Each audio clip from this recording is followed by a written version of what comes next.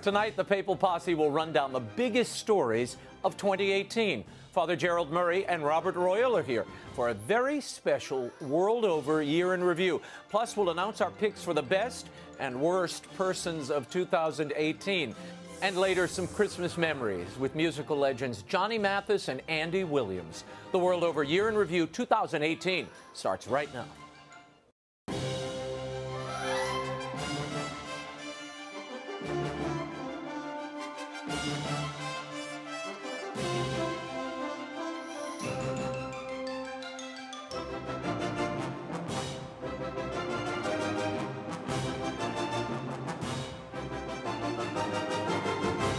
Now, from Washington, D.C., Raymond Arroyo. A very warm welcome to all of you joining us in the United States and the world over. I hope everyone had a wonderful Christmas with your families. And on this, our last show of the year, I wanted to take a look back at the major stories of 2018 and put the last 12 very tumultuous months in perspective. From the worldwide crisis of abuse to the Vatican deal with communist China, we've got a lot to cover, and we'll announce the best and worst persons of 2018. Bet you can't guess what those are.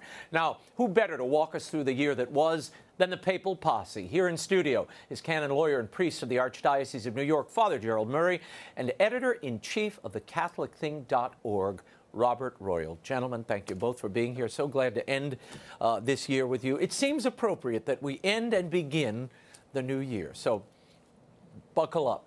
The tone of 2018 was set pretty early during Pope Francis's trip to Chile in January of 2018 when he dismissed accusations against Archbishop Juan Barros as slander. Now, the bishop was accused of covering up the abuse of a priest, Father Fernando Caradima.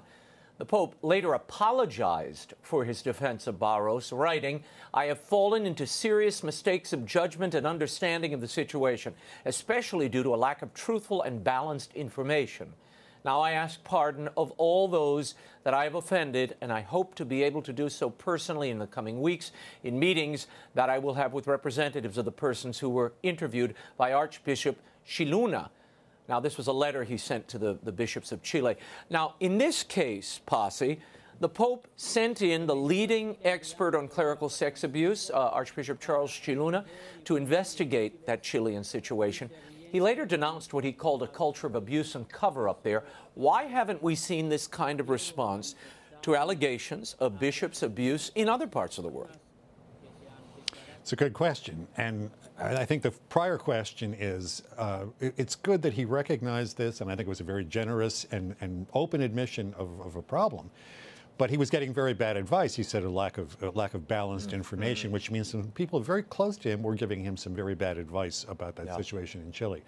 I think, in a way, the same thing is operative here in the United States, which I would point to as probably the most sensitive of the various national problems, because America is influential. Yeah. It's influential in a secular sense, but the church in America, which is still a very solid church and a very important church, the fact that we have not dealt more expeditiously with the problem here, I think also reflects some lack of appreciation of the urgency in Rome that this American situation be dealt with. Has this damaged the church irreparably, Father Murray, in your estimation? I mean, you see it on the parish level. What are you hearing from people? What are you seeing and hearing from your fellow priests about this? And do we need this kind of decisive action from the Vatican that we saw in Chile?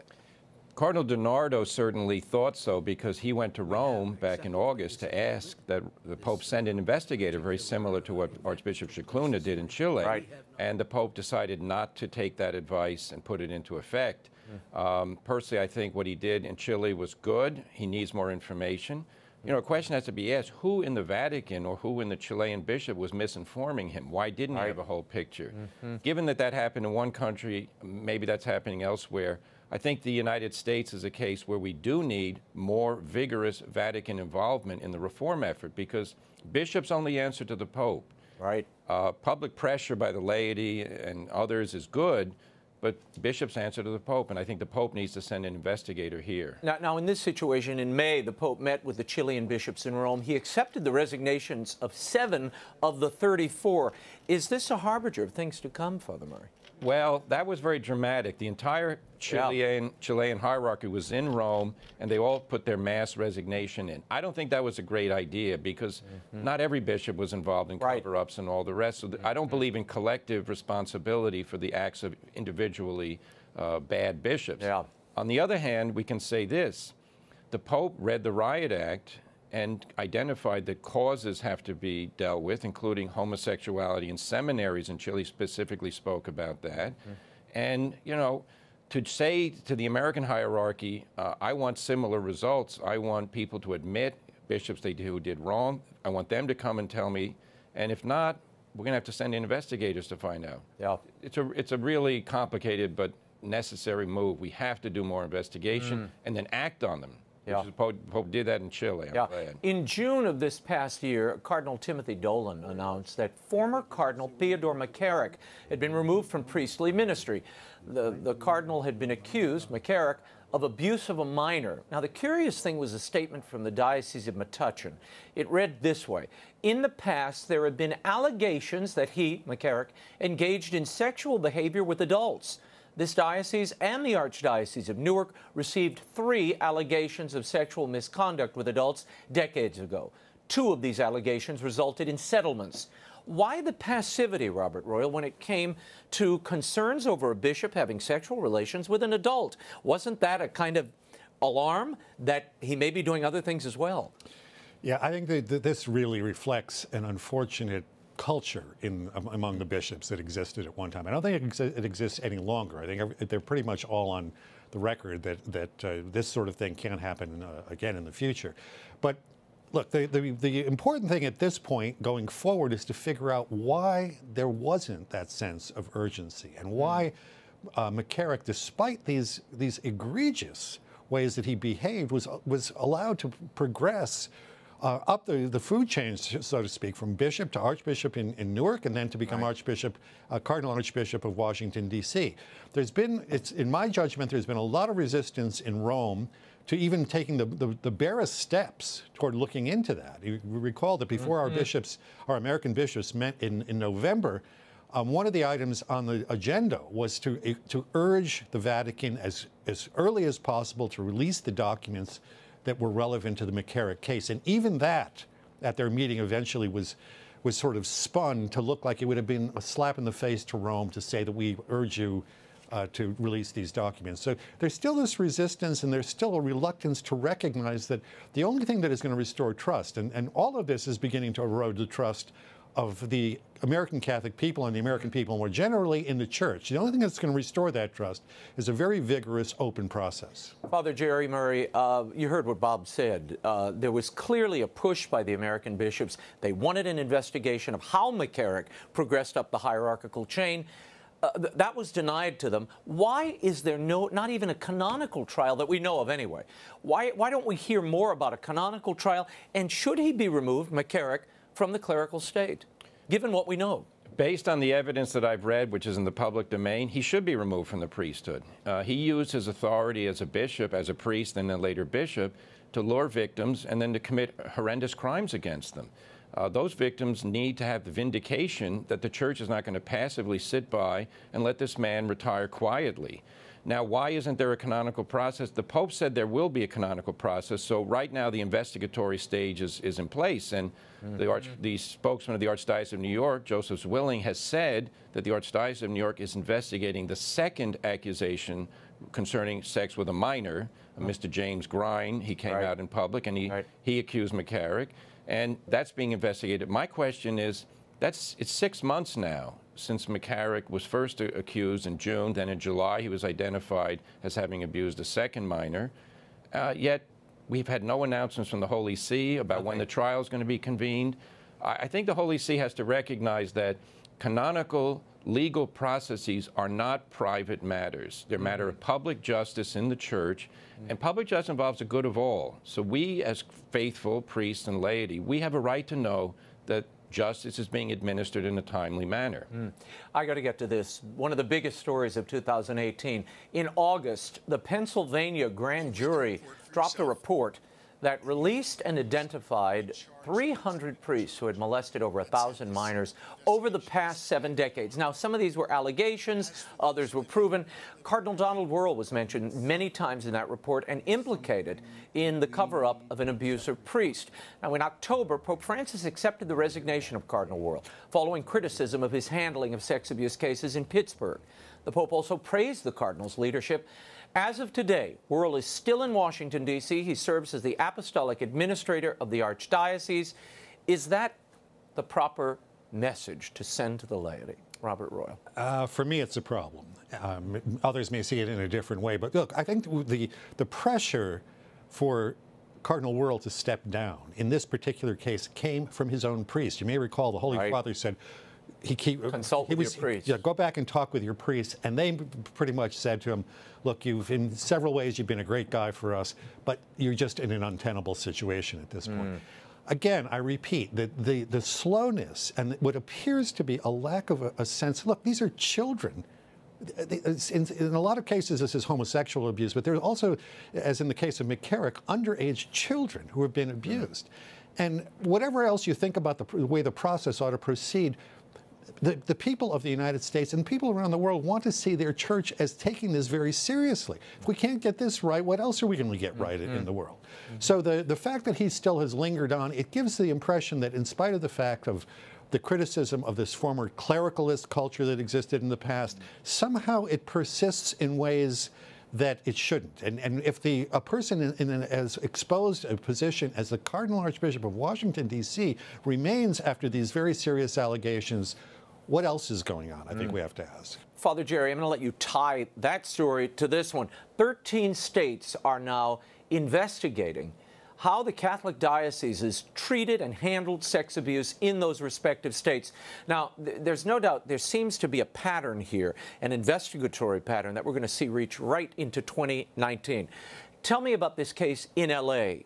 And Auxiliary Archbishop Salazar, there were charges against him. He's been removed, but the Vatican statement on this was very quiet near the end of the year. They basically said, you know, the Holy Father's accepted his resignation. The case of Salazar is very interesting, to say the least, because this news hit right before Christmas. And what has been revealed so far has not satisfied me that we know the whole story. Archbishop Gomez issued a statement to the people of L.A. saying that the Vatican has retired him because based on a second investigation of behavior in the year 2002, he had been accused of sexual abuse of a minor. And at the time, the diocese said, we only knew about it in 2005, after this man had been promoted to be auxiliary bishop. I read in the Los Angeles Times that the Pasadena police said they contacted people in the church in 2002. So I'd like to know who's telling the whole story here. Was Archbishop Gomez fully informed about what the Pasadena police told someone who's working for the Archdiocese at the time? But then secondly, the question is, after he was identified in 2005 as having committed these crimes, or accused of the crimes, Cardinal Mahoney went to the Vatican then took the case, and the Vatican said, this man has to be given more or less private punishment. He cannot be exercising pastoral ministry. So he was put into an administrative role in the diocese, but no one knew that he was given this penalty private, very similar to what happened to Cardinal McCarrick. So we have a system here that is really not functioning well. And now he's removed. And now we're not quite sure when, who knows what, when. I mean, well, there's this culture of silence. We're seeing this pattern of a culture of silence from diocese to diocese. The Illinois AG claiming that in Chicago and other dioceses in that state, they did not release all 500, there were 500 additional names that they're claiming they have within their files, having reviewed the files of these dioceses. What are we being told here? And what do you make of the image of this? When the Texas Rangers busted into the Houston, Galveston diocese just weeks ago. What are we seeing here, Robert Royal? Well, in that Illinois report, I think the most striking line in there was the sentence that said, this indicates that the bishops are incapable of policing themselves. And we have actually seen a couple of cases, there are, I think 3 of them now. Stephen White, who writes for us at the Catholic Thing, did a column last week in which he laid out how the fact that certain lay boards, independent, slightly independent at least from the typical operation of the diocese, identify a problem with the bishop, and in at least 3 cases, and I think the Salazar case is one of them, this led to some action on the part of the church, Archbishop Gomez eventually going to Rome, and then more serious action being taken, even if it was put very passively that his resignation has been accepted. So there are ways that we can move forward and reconfigure the institutional ways that the bishops will be held responsible. But looking back, it's a pretty horrifying thing. Father Jerry? The Illinois report is devastating because it reveals they found by reviewing the files 690 complaints were received by the different dioceses, and in about 500 cases the diocese decided not to pursue those. They decided they were not credible, or they decided that they shouldn't investigate because the priest had died, or because it was a member of a religious order, or apparently because there was only one accusation. In other words, there seems to be no criterion which gives favor to listening to an accuser and taking him seriously. I mean, we know from the conviction rates based on what's happened in 2002, it's not 3/4 of the charges are false and only 1/4 true. So out of 690 cases, 500 and whatever it was are not dealt with. Are ignored. This is an example of why people don't trust the hierarchy. And it's really, let's be honest, as a priest, I hate to say this, but it's to our shame when it's a secular authority who comes in to tell us, you're not taking sin and crime seriously enough. They're going to do it for us. That's really a shame. Yeah, and we've got to talk about the big whistleblower, I think, of 2018. In August, Archbishop Carlo Maria Vigano, the former nuncio here in the United States, wrote an 11-page testimony accusing several senior prelates of complicity in covering up the sex abuse of Cardinal Theodore McCarrick. He claimed that Cardinal Donald Wuerl, McCarrick's successor, knew of McCarrick's misdeeds. How significant was the Vigano letter in the fall of Donald Wuerl? Well, I mean, it'd be hard to overestimate what that did. And I think that the mere fact, anybody who knows Archbishop Vigano, and I knew him slightly when he was here in Washington, can attest that he's a very modest man. He's a very truthful man. He also occupied a position in the Vatican in which he received reports about these sorts of things from all parts of the world. So he's very knowledgeable and experienced in dealing with these things. And it just beggars belief. I think one of the reasons why, as we just said earlier, one of the reasons why the D.C. priests regarded Cardinal Wuerl's position as untenable any longer. It's not only what happened that we saw through the report in Pennsylvania, but it's also the fact that it's just beggars belief that he didn't know about the McCarrick situation. We could go into the specifics where McCarrick was told not to appear at seminaries, which had been his sort of recruiting grounds. Again, here we are, the private penalties again. These and he'd actually been living in one and was told not to do that. So it's the indirect evidence is that, of course, Cardinal Wuerl knew about this stuff. And to know about that and to do nothing, and it just seems that there are also figures involved at the highest levels in the Vatican who operated in a similar ways. So. Well, and this is the next part of the Vigano testimony. I'll read you this little clip. Archbishop Vigano claims in June of 2013 he met with the Pope. Here's the quote. Immediately after, the Pope asked me in a deceitful way, what is Cardinal McCarrick like? I answered him with complete frankness and, if you want, with great naivete. Holy Father, I don't know if you know Cardinal McCarrick, but if you ask the Congregation for Bishops, there's a dossier this thick about him. He corrupted generations of seminarians and priests, and Pope Benedict ordered him to withdraw to a life of prayer and penance. The Pope did not make the slightest comment about those very grave words of mine and did not show any expression of surprise on his face, as if he had already known the matter for some time and had immediately changed the subject. But then, what was the Pope's purpose in asking me that question, what is Cardinal McCarrick like? He clearly wanted to find out if I was an ally of McCarrick or not. Father Jerry, your take on this and the lingering impact of this narrative. It's 4 months now since the Vigano memorandum was published. He's published some subsequent memorandums. Let's just say this. His credibility as a witness to what happened in general, based on what he said, has not been impugned. basically the truth of his claims has been manifested. The Pope has not responded. He said he wouldn't at the time. He learned of it back in August on the airplane ride back from Ireland. We have that. We're going to play that Okay, in a good. So second. we'll get to that. But the interesting thing is, 4 months later, no response. The question mark in people's mind hasn't gone away. Did the Pope know about McCarrick being penalized by Pope Benedict? And if he did, why did he drop those penalties and send McCarrick to China as a diplomat and do other things of that sort? Why was McCarrick being favored by the Holy See in the pontificate of Pope Francis?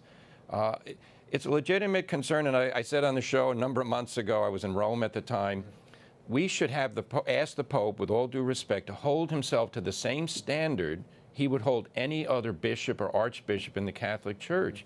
If the Archbishop of Xville had favored a Monsignor in his diocese, knowing that he had had a canonical penalty imposed by a Pope For sex abuse. and then kept it quiet and then forgot about it, the Pope would say, wait a minute. If my predecessor did something, I got to follow through. So the questions are still there. I hope the Pope, of course, he can answer any time he wants. I hope he does. Well, here was his response. You alluded to it a moment ago, and this really overshadowed his entire trip to Ireland. He said this. He's speaking in Italian. I'll translate. I will not say one word on this. I think the statement speaks for itself, and you have sufficient journalistic capacity to reach your own conclusions. It is an act of trust. When time will pass and you'll draw the conclusions, maybe I will speak, but I'd like that you do this job in a professional way. Now, bishops asked for an investigation, but what do you make of the continued silence and the lack of interest in these allegations in Rome? Robert Royal. Well, there hasn't been exactly silence, because we know that Cardinal Ouellet, who's the head of the Congregation for Bishops, kind of replied, but he didn't, as Father rightly said, he didn't go to the substance of what Vigano raised as a question. He nibbled around the edges. And then also, I think it's very regrettable that the Holy Father started to talk about accusers in the Church, that there are people who are seeking to divide the Church and are accusers. I don't believe that Vigano was seeking to divide anybody. I think Vigano, who not only had that brief conversation that you just described with the Holy Father, but later at the Holy Father's invitation, he spent an hour one-on-one with him and told him in much greater detail about the problems with McCarrick. So this had to be, the Pope had to know about this. The charges that are laid out there and the number of people that he identifies as being involved in this process, this can be worked out. Those documents can be traced. He's told us where the documents are. They can be looked at. There should be records of all of these things. If we have an honest and open investigation of these things, I think it'll put people's fears to rest. The longer that the silence or the misdirection, as we could even call it, goes on, I think the more suspicions people have, and rightly so. Yeah. No, Father the Pope Gerard. told the journalists to do their job, and we know from what journalists have written, they started calling people on the list, the cardinals and other officials, about what happened. Nobody wanted to answer any questions. I think the Pope has to recognize that the journalist can't do his job, which is to get to the truth of the matter. And the Pope admitted in the Chilean case that he had made a mistake. If the Pope said, I made a mistake about McCarrick, I was too trusting or I was forgiving, I think most Catholics say, Holy Father, we understand you were acting as a shepherd.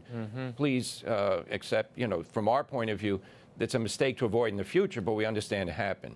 Instead, the stonewalling, if I can use that word, by saying, I will not say a word, most people say, no, wait a minute.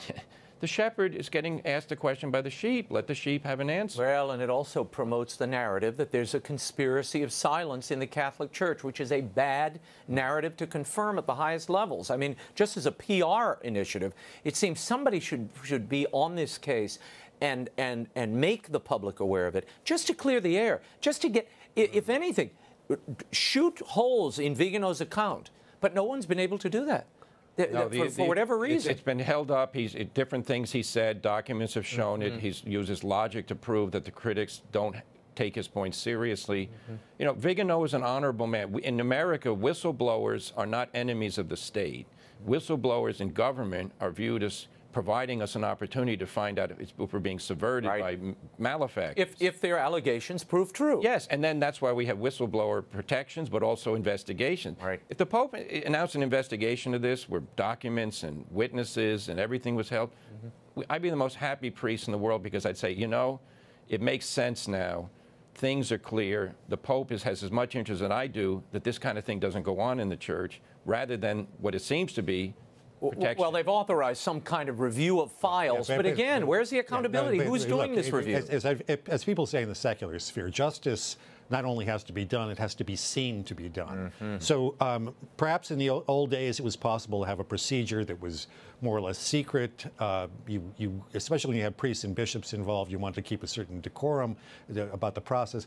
But these days we need to see sort of constant reinforcement that something is being done. And the fact, I think it was very shocking. It was shocking to me, and I'm sure it was shocking to a lot of other people, when our bishops, who seem to want to at least take some steps to do the right thing, in November, we're told not to do it. In fact, before they met, the Holy Father had suggested that they go on retreat rather than have their regular November meeting, and which was specifically intended to deal with holding bishops accountable and to also put together a moral code for how people ought to act.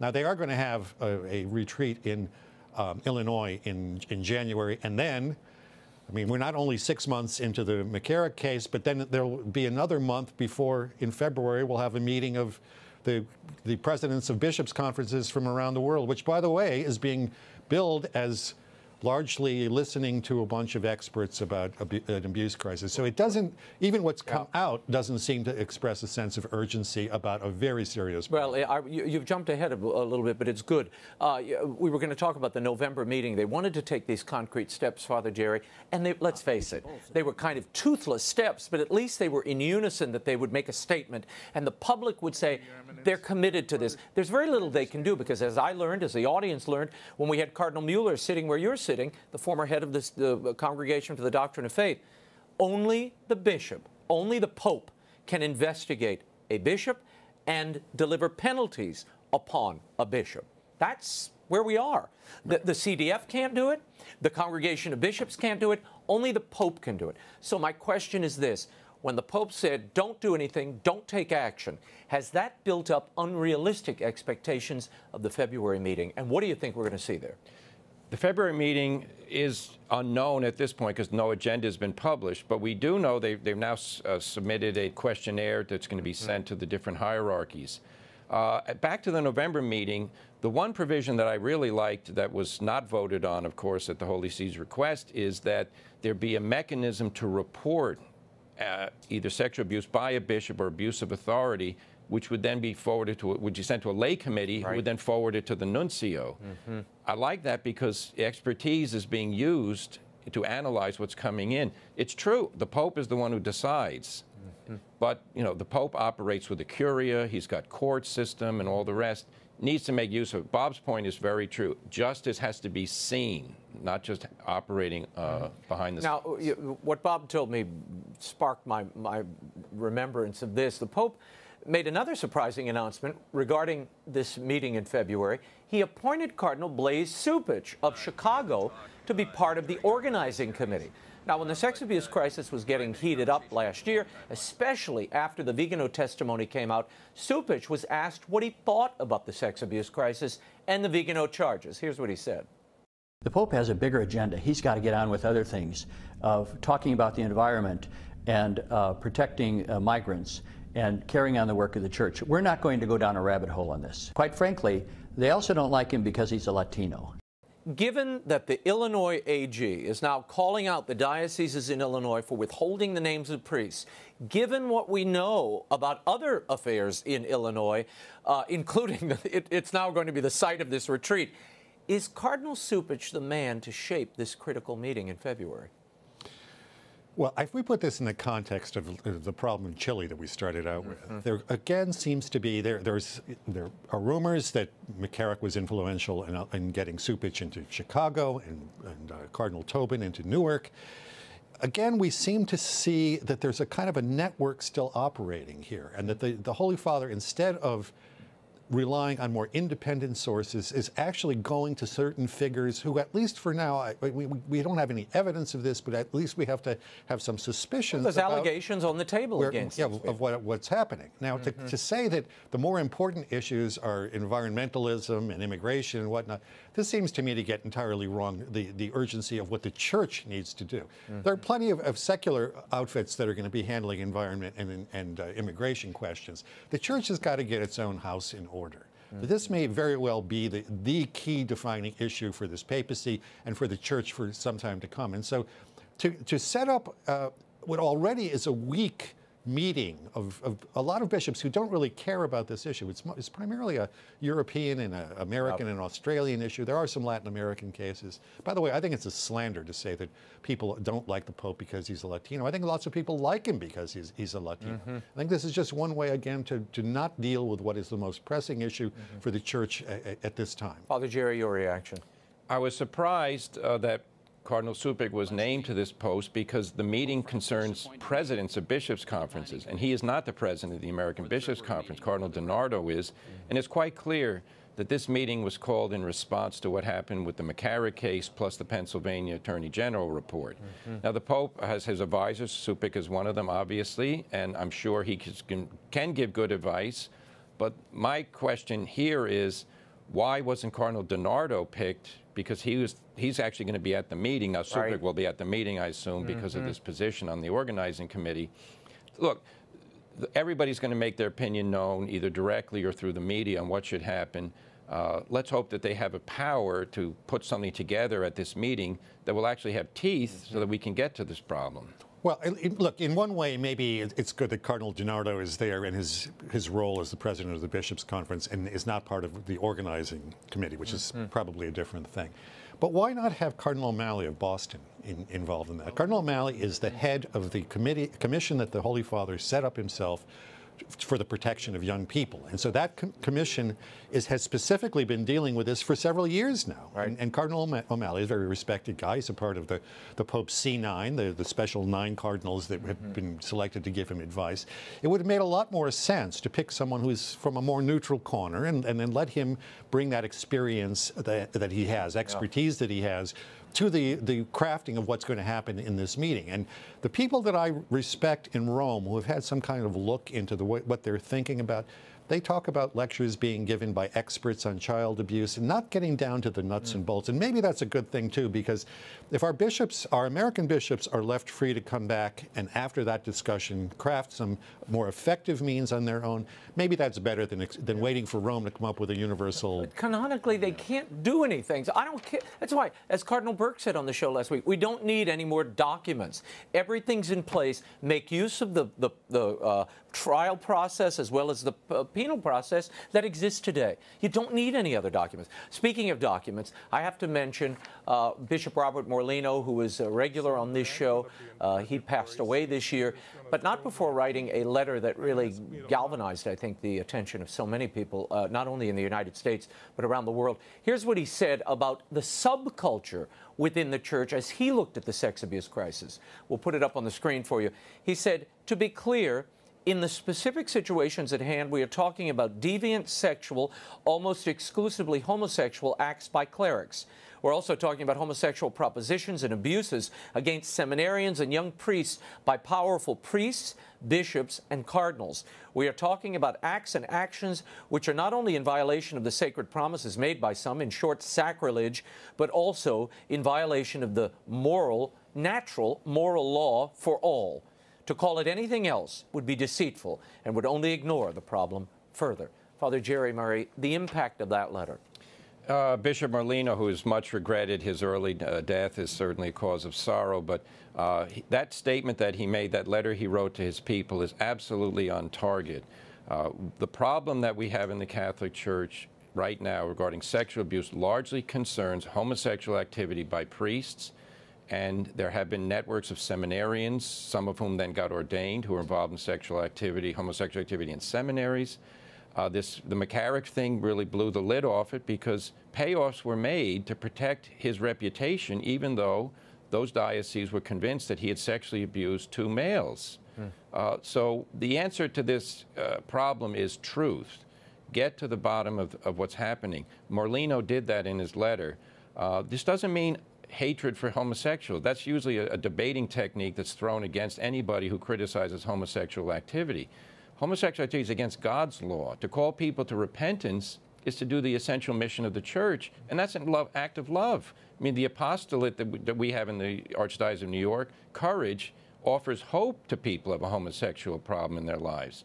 Covering up, pretending it's not wrong, that's not what needs to be done. Bishop Morlino was prophetic. Okay, I want to move on to some big doings at the Vatican, where teaching was adapted a bit, and the major international news really of the year, the Vatican signing an agreement with China that would essentially allow the Chinese government to pick bishops that they think should be appointed, and the Vatican would then have the final say to approve or turn those down. Your thoughts on this agreement and what can be done at this point, Robert Royal? Well, I'm very worried about it. I'm very worried about it because China in general is a worrying thing in the modern world. But I don't see what the benefit has been. The accord has remained secret. It has not been published, so we don't know specifically what it says. However, you can see what's happening in China. And it's not only happening to the Catholic Church, it's happening to the Protestants. There's repression. Churches are being closed. Hey, look at the images. We have the images on the screen now. Just at the end of the year, some of the Protestant churches, some of what they call house churches, they're sort of storefront churches, hundreds of them are being closed. And they're being and a major leader, a house pastor just arrested. And look, we know what the nature of communism is. It's the nature of communism to want to control everything within the society, to give a different view of the human person. It is not the human person is made in the image and likeness of God. It is the human person made for the purposes of the state. And every attempt to reform, so-called reform, or sinicize, they call it, the churches, this is really to try to make the church more amenable to what the state wants to do in China. I don't see what the benefit has been to the church. I see what the benefit is to the Chinese government. And we already see the two underground bishops who have been very courageous were asked to step down by the Holy See so that government-appointed bishops could become auxiliaries, where the government-appointed bishops would become the ruling bishop in those areas. To me, this just smacks of further and further concession to a regime that is not going to stop in what it wants from the church, and I don't know what the church gets back as a result. What did you make of Monsignor Celi from the Vatican going and actually delivering the letter from Cardinal Parolin to that underground bishop saying, you know, the Pope wants you to step aside. We've got a man approved by the communist government. He's going to be taking your place. And what can the guy do? He did. He in obedience, stepped down. It's an unbelievable thing that this would happen to bishops who have basically been so loyal to the church that they were either in prison or risked being imprisoned for their loyalty. Now, I think we have to step back and ask a prior question. Why does the Chinese government want to have any involvement in the naming of Catholic bishops? Is it because they're interested in the evangelization of the people in China? Not at all. They view the church as a political entity that they want to control, and by agreeing to that on our part, we're agreeing to their premises. This is not the way the church should operate. There are two quick issues I have to get to before we run out of time. Earlier this year, the Pope made a change to the catechism regarding the death penalty. I'll put up the old teaching first and then the new. He said the traditional teaching, this is the old catechism, the traditional teaching of the church does not exclude recourse to the death penalty if this is the way of effectively defending human lives against the unjust aggressor. The cases in which execution of the offender is an absolute necessity are very rare, if not practically non-existent. Now here's the new updated version. It reads, today, however, there is an increasing awareness that the dignity of the person is not lost even after the commission of very serious crimes. Consequently, the Church teaches in light of the gospel that the death penalty is inadmissible because it is an attack on the inviolability and dignity of the person, and she works with determination for its abolition worldwide. Robert Royal, Father Jerry, very quickly, if the Pope can change the catechism here, could a future Pope change it back or change it to something else? Or change other things, because obviously this is based on some reading of human history that says we are somehow morally more advanced than our ancestors were. We are not. I think in a lot of ways we may actually have gone backward. And just to cite abortion as one possibility, where 50, 60 million children can be executed in a country like the United States. I think this is very worrisome. It's a clear contradiction of what the Church has taught since its beginning. If you go back to Augustine or Aquinas or any of the great thinkers, I think this is not a development. I think this is a contradiction. Father Jerry? Yeah, the Pope has the power to change what's written in the Catechism, but he cannot change church teaching on this matter. The death penalty is not immoral per se. The Church has never taught that. It's taught just the exact opposite. And it is not a violation of human dignity to kill people who are guilty of certain crimes or people who are in the process of committing a crime or waging war. You know, if putting someone to death violates their human dignity, well, then should we disarm police? Should we surrender armies? You know, the Church's teaching on this is much richer than simply inflicting vengeance on someone. That's not what this is all about. Well, we'll be watching all of that in 2019. Thank you both for being here. Thank Pleasure you. as always, Raymond. As we bring this year in review portion of the show to a close, I thought we'd be remiss without naming the world over best and worst persons of 2018. First, the best person of 2018 is Archbishop Carlo Maria Vigano. His testimony clearly changed the dynamic of the year. His charges helped internationalize awareness of the corporate silence that permitted malefactors to rise through the ranks of the Church. The questions he raised still have not been answered, but the effects of Vigano's testimony will be felt well into 2019. And now for the worst person. This one was tough because there were so many contenders, but the winner is, if you can say that, Theodore McCarrick. He became the face of corruption in 2018. His scandalous behavior and the questions about how he rose to such prominence when so many in the Church knew of his indiscretions continue to confound, and answers really do need to be provided. Well, that does it for the best and worst of the year. But since we're still in the thick of the Christmas season, I wanted to end tonight with some Christmas memories from two of my favorite musical guests. Between them, they really are the voices of Christmas. I had the privilege of sitting down with both of these legendary performers to talk about the meaning of Christmas, and they kindly graced the show with their music. Here are some incredible moments from my Yuletide conversations with Johnny Mathis and the late Andy Williams. Enjoy. Over the ground lies a mantle of white. A heaven of diamonds shine down through the night. Two hearts are thrilling in spite of the chilling weather.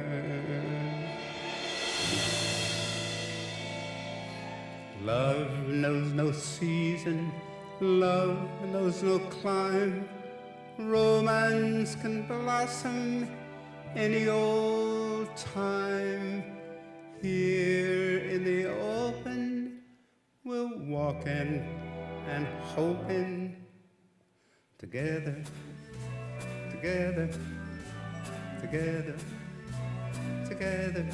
Sleigh bells ring, are you listening?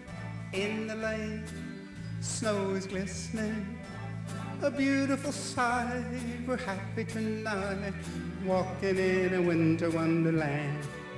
Gone away is the bluebird, here to stay is a new bird. He's singing a love song as we go along, walking in a winter wonderland. In the meadow we can build a snowman and pretend that he's a circus clown. We'll have lots of fun with Mr. Snowman until the other kitties knock him down.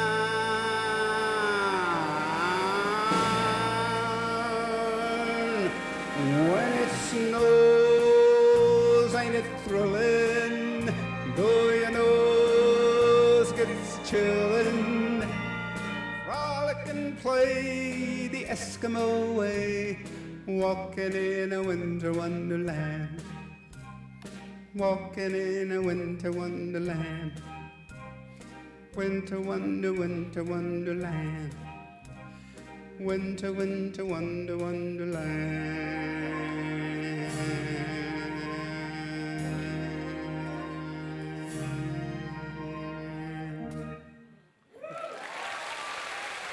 Let's talk for a moment about Christmas and your favorite Christmas song. Do you have one?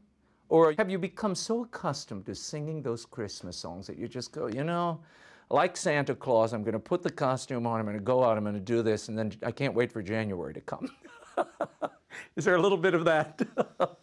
Christmas songs are like candy. You eat it and it goes away, and sort of glad it did until next year. Don't worry, I'll be back next year.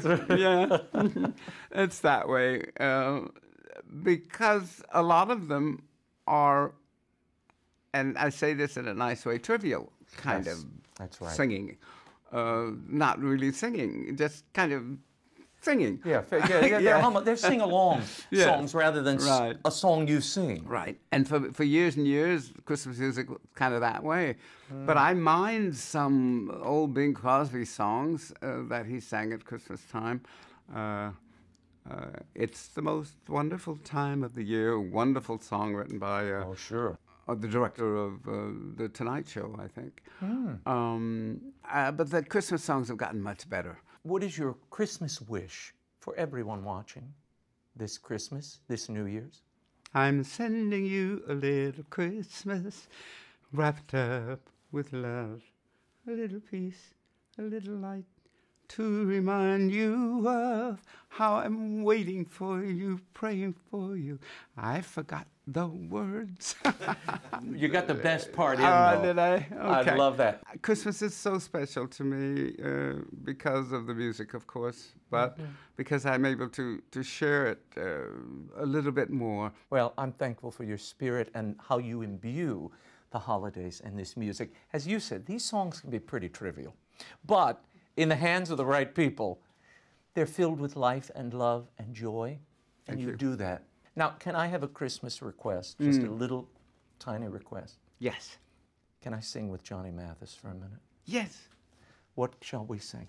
Just hear those sleigh Bells ringling, ting, ting, tingling too. Come along, it's lovely weather for a sleigh ride together with you. Outside the snow is falling and friends are calling you. Come on, it's lovely weather for a sleigh ride together with you and you and you. Giddy up, giddy up, giddy up, let's go, let's look at the show. We're riding in a wonderland of snow. Giddy up, giddy up, giddy up, it's grand, just holding your hand. We're gliding along with the song of a wintry fairyland. Our cheeks, that's the hardest part of that song to sing. Rosy and comfy, cozy. Well, Merry Christmas, Johnny Mathis. Thank you. What a joy. Thank you. Andy, thank you so much for being welcome. Here. I'm glad to be here. It is a great honor, and I want to get into some of the book, but I want to start with Christmas. Why do you think you're so identified with Christmas? What is it about your voice, your persona? I mean, I can think of only one other artist, Nat King Cole, that I think of as being so identified with Christmas. Well, I guess it would have to be because I've done so much television, you know, over the years. I had my own show for nearly 10 years. And so there's a Christmas show involved there every year. And then I've stayed on after the series went off the air. I still did, I think, 3 years of Christmas shows after that. So I have 6 Christmas albums out, so I guess I better be known for Christmas. Well, let me tell you. I've wasted a lot of time. No. You're a staple at our house, and a little bit later you'll be singing for us, and I thank you for agreeing to do that. You were born in Wall Lake, Iowa, and you started singing with your brothers, but this wasn't this was a pretty difficult moment in your life. I mean, it was real poverty and rough. Well, we were poor, but my father was working anyway. He was a railway mail clerk, a guy that sorts mail on a train as it's moving, you know, between small towns. And so we weren't destitute, but we were quite poor. But none of the kids knew it. You know, everybody could eat. Yeah. Everybody wore hand-me-downs, you know, from somebody else. He'd even barter for your shoes and food on occasion. Well, he did. He was great at that. He would take us into, when we moved to Des Moines, we needed shoes. So he took us into a Florsheim shoe shop, and he got us all fitted for shoes. Now he said, now let's talk about how we're going to pay for it. Now, there was another phrase that he repeated to you that lingered long in your memory when he said, you have to practice harder because you're not as good as others out there. He told you and your brothers that. Yeah, he said, you're not as good as the others, so you have to work harder. And that's a terrible thing to say to a little kid. I was 7 years old when he got us all together and put our hands together and said, one for all and all for one, and you've got to work harder because you're not as good as the others. So I took that to heart. You know, I don't know whether my brothers did that much, but I did. And so all my life, I never thought I was as good as the others. Wow. So I had to work harder. And in the long run, I guess it was good because I did work harder. And I didn't give up when you know, ordinarily people would give up if they had as much problem getting going as I did. When I was singing alone, I'm talking about now. What was Christmas like during those years of struggle? Well, it was great. In Wall Lake, Iowa, it was so small that everybody's door was open, and they would even string lights from one house to another. You know, it was just a big communal Christmas. You sort of see that in the Christmas specials throughout the years that you had. It was the community was always coming together at Andy's little cottage or house or wherever you were. Yeah, it was a lot of fun doing those shows. It really was, because I had my brothers. I hadn't sung with them in a long time, so every Christmas we'd sing. My wife and children were growing up during that time. Right. So people, I think, like to watch the show year after year to see the children grow. You know, well, what do they look like now? Yeah. Now, tell me, how do you warm up? How do you take care of this voice? I don't do anything. I don't warm up. At all? No. Oh, my God. Before I go on, I do some moos. Moo. To get the sound up into the mass. To get this moving a little bit, the larynx and the vocal cords. And that's it? That's the warm-up? Moo. Oh, that's depressing. Moon River. Moo. I can moo all day, and I won't be able to sing that. Well, it'll get everything loosened up. And Tell me about your Christmas wish this year. What is your Christmas wish for your fans, for those watching us tonight? Well, I just wish everybody have a happy, Merry Christmas, you know, and don't think the world is coming to an end. There's still hope. There's still hope. That's what we want to get across. Could you, before I let you go, can you fulfill a huge Christmas wish of mine? Now, what would that be? Could we sing I Wish You a Merry Christmas? You want to sing I Wish You a Merry Christmas? You and me, together. Right. We wish you a Merry Christmas, we wish you a Merry Christmas, we wish you a Merry Christmas and a Happy New Year. Harmony with the great man himself. Thank you. Andy, thank you. You've made my Christmas. Well, and you've made mine too. I think this was a lot of fun. It's the most wonderful time of the year, with the kids jingle belling and everyone telling you be of good cheer. It's the most wonderful time of the year. It's the happiest season of all, with those holiday greetings and gay happy meetings when friends come to call. It's the happiest season of all. There'll be parties for hosting, marshmallows for toasting, caroling out in the snow. There'll be scary ghost stories and tales of the glories of Christmases long ago. It's the most wonderful time of the year.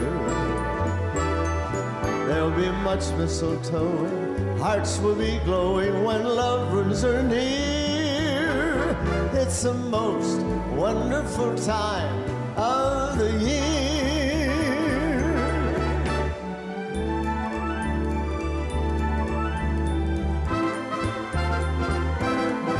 There'll be parties for hosting, marshmallows for toasting, caroling out in the snow. There'll be scary ghost stories and tales of the glories of Christmases long ago. Oh, it's the most wonderful time of the year. There'll be much mistletoe, hearts will be glowing when loved ones are near. It's the most wonderful time. Yes, the most wonderful time. It's the most wonderful time of the year.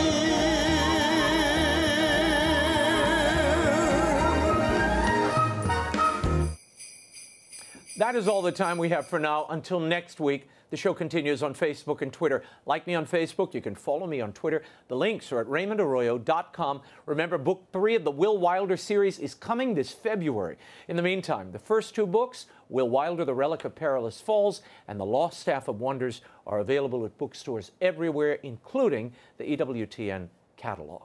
Be sure to join us next week for an encore of the World Over Christmas special. We're still in the Christmas season, after all. Until then, we'll be scouting the world over for all that is seen and unseen. On behalf of the staff and crew of EWTN News, I'm Raymond Arroyo. Have a blessed Christmas season and a very happy New Year. All the best for 2019. Bye now.